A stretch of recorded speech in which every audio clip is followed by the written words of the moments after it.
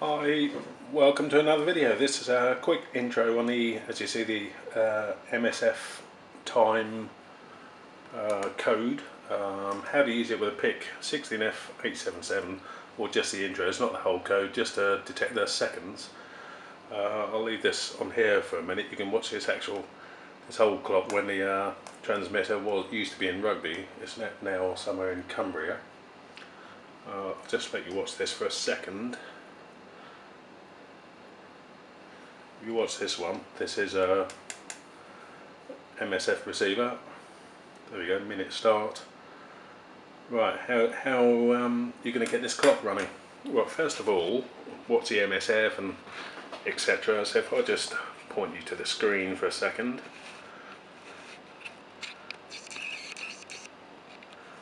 So let's see, look up the NPL. Should come up, National Physical Laboratory. Type in here, you can see it, can't you? Time, MSF, time. You're going to need this to decode the signals. So type in the search bar at the top, MSF time. Let's focus this. Scroll down, all the standard questions. What does MSF stand for? MSF is actually the call sign for the transmitter. M was pointed to, I don't know where SF came from, nor does Wikipedia actually, but there we go. Is it MSF radio time signal? Click on that, that's the MSF radio time signal. Scroll down to the bottom, you'll get the information sheet, which is here. Download it at your leisure, obviously, and well, just have a good read. You need to understand it. For the basics, what we're doing with this Pic is at the beginning of each second, the 60 kilohertz carrier drops for 500 milliseconds as half a second. So with this Pic16F877, we're detecting this 500 millisecond drop. That's all we're doing for the time being. It's just a quick intro. We're detecting this drop and then zeroing the seconds. So what I've got is actually the clock running slightly fast, so we don't miss any of this 500 millisecond start. Let me just, this camera tripod needs adjusting. Bear with me for a second. Well, this is only any good for Pic microcontrollers using Pic Basic Pro, as with all my other videos. So if I get rid of this, that gives you some understanding of NPL and the MSF time code. Get rid of all this. So it's now in, it's in Cumbria. There's a bit of history. It used to be Rugby time clock, Rugby in Warwickshire. Get rid of that. Actually, I don't want any of this. Shut the whole internet down.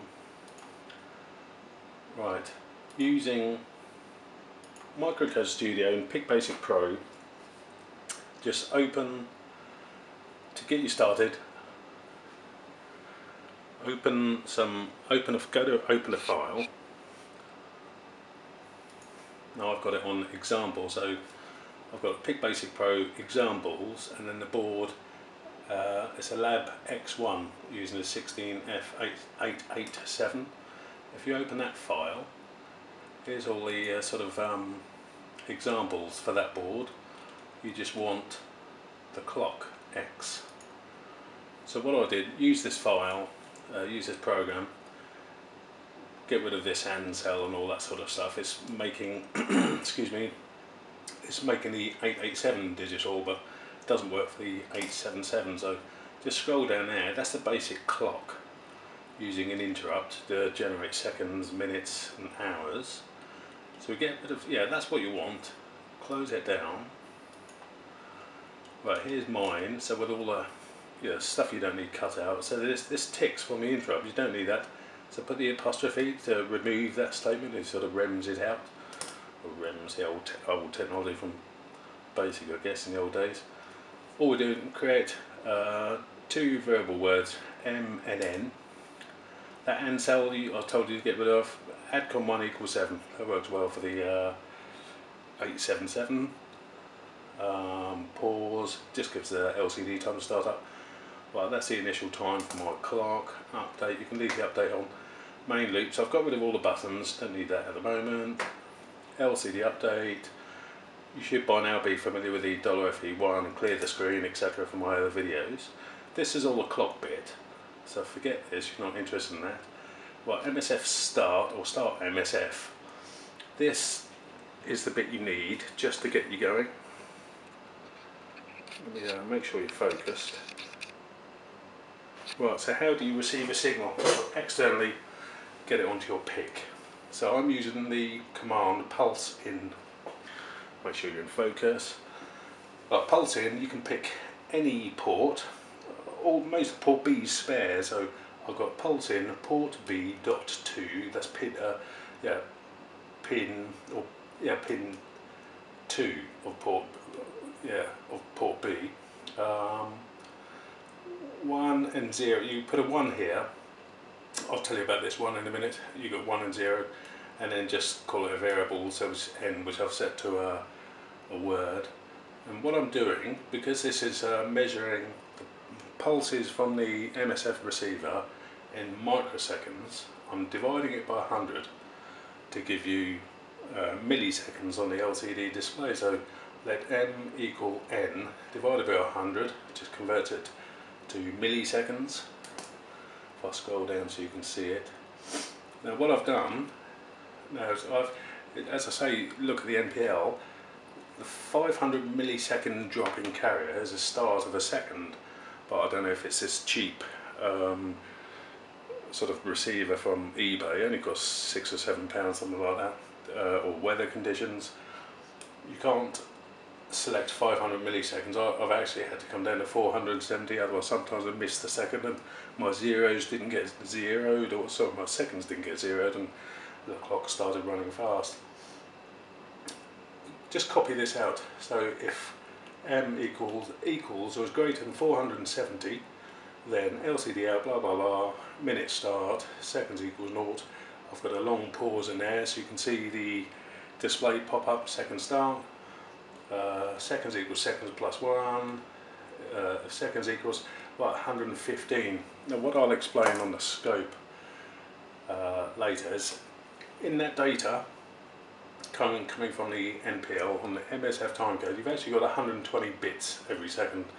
So what I've done is chosen to count the seconds up to minutes at 115 counts from the signals coming in on the pulse in.